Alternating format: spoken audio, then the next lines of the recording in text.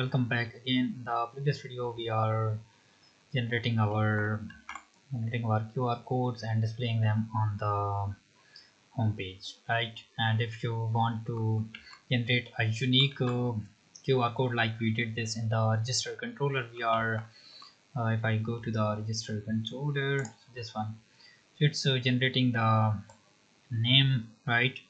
So if user have same name, like I registered the Niazi and some other user came here and it's having the same name, Niazi. So how to differentiate their QR code? So you can either pass their name instead of name. You can pass the email which is unique, or you can add some random integer number here. It will specify, it will add some random number with the name of this QR code, and it will not generate the same, right? And you can also do this here, like str, and then you can add this a random str here with this name. But if you don't want to generate this unique, so you can just pass this same, right? Okay. So now let me remove this out. So this one goes out. Here we are basically displaying all of the user, and now the time is to generate a PDF file, right? So just go here. Here we have a PDF load view where we can load our PDF, and then we can download it instantly, right?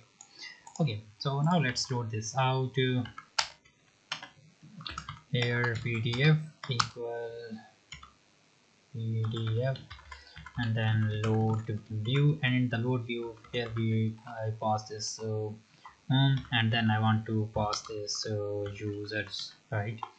And then I want to download PDF, download, and I want to name this QR code PDF, and then I want to assign this dot png. Not png, it would be the PDF. Comment this line and return this out.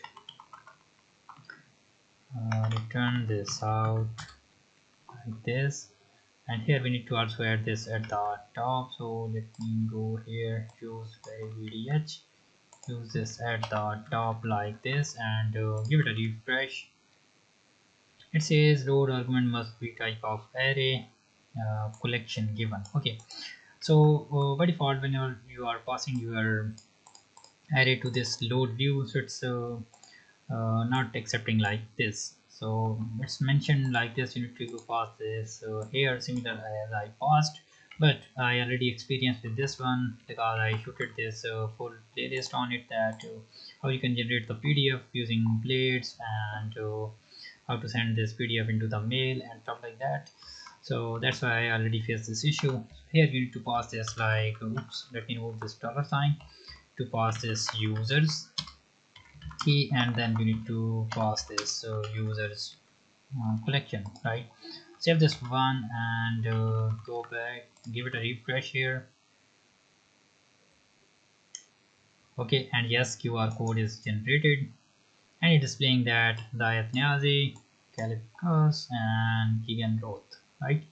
So we are displaying all of these QR code, and now I want to display this QR code on the separate page. This one is on the separate page, and this one is on the separate page. So how to do this? So now just to go back, and here how to create the page break in the PDF. So this one is a styling page break after always.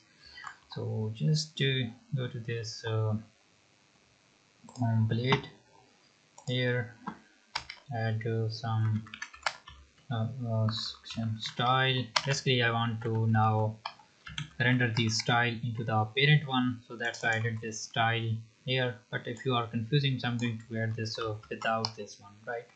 So here just type this page break, and then we need to page break always. Let me check this out. Page break after always, yes, correct. And then you need to call this out here. I want to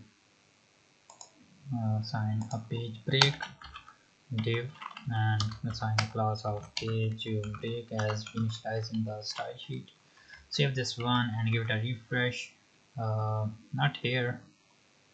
I need to go to this home.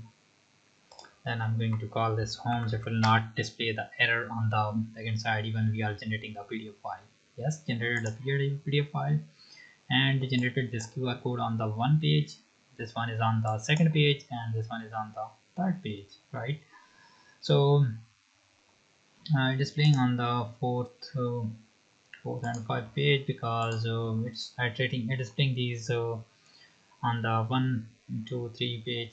So here after this we need to add this above. It will not add this after break. Move this one. Oops. Home. Yes, done. First, second, and third. Yes, it's not displaying this one. You can also skip the first one, right?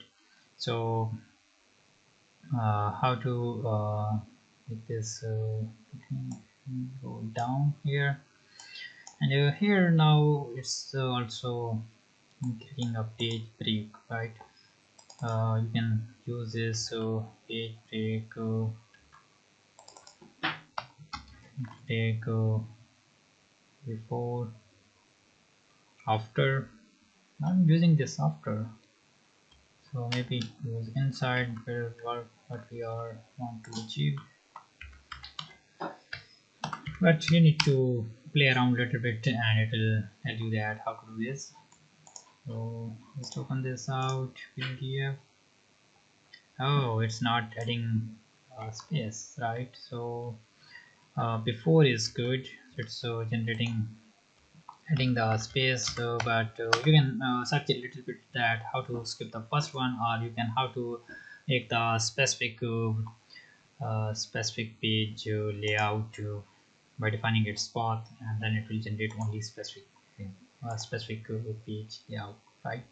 But the main thing is let me check the video size. Okay, but the main thing is someone asked this that I need to generate the QR code for I want to generate the QR code and then generate its certificate. Basically the question is let me go back again here. So this OG design guy added this comment that auto generate certificate app with unique QR code on each generated certificate for registered name for MySQLi. So now it's getting the name from the MySQLi, generating the QR code, displaying them on the each page.